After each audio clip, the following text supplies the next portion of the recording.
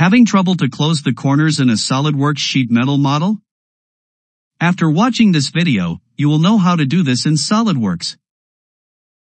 Here is a simple sheet metal model where the corners are completely open. We want to close them, because they must be welded, for instance. Let's see how we can fix this. In the Sheet Metal tab, click the Corners Flyout button and choose Closed Corner.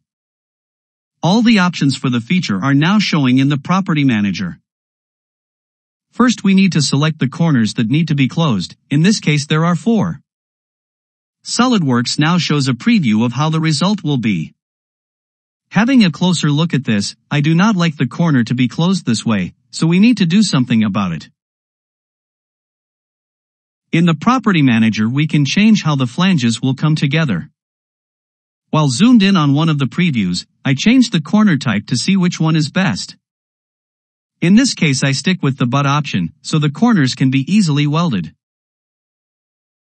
Looking at the space between the flanges in the preview, I'm worried that this is too close for bending. To solve this, we change the gap size to 0.25 to add a little bit more space. When clicking the green check mark, the final result will reveal. Now you know how to close corners in your SolidWorks sheet metal models. Please like this video and subscribe to this channel so we can learn a lot more about SolidWorks and become an expert. Thanks for watching.